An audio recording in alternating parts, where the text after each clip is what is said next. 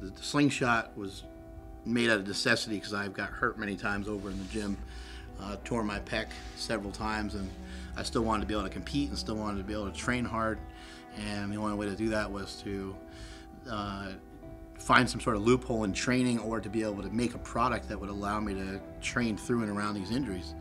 And so I did. I was able to fuck around with a bunch of different bad concepts, and none of them worked. And the idea was in my head for a long time, but I didn't act on it until our brother passed away.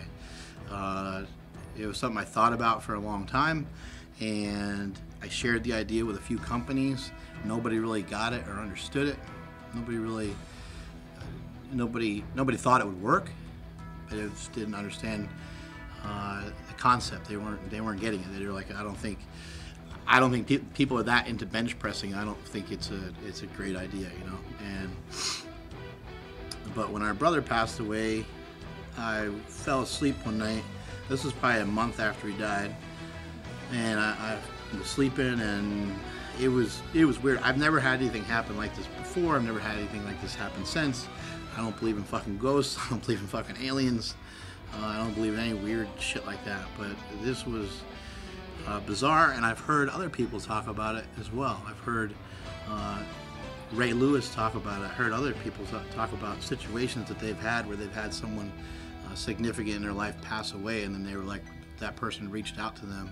And so I don't even know what the fuck this was, but I was sleeping, and I was kind of dreaming about him a little bit. He was in my dream, and then I felt like somebody whispered right into my fucking ear, and it just said, think.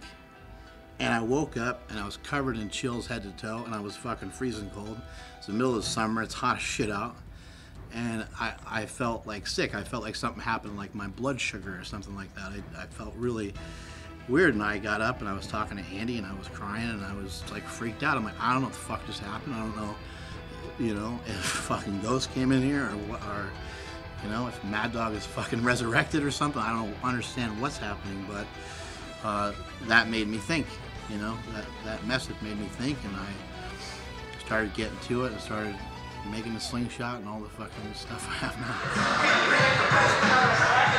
Merry Christmas!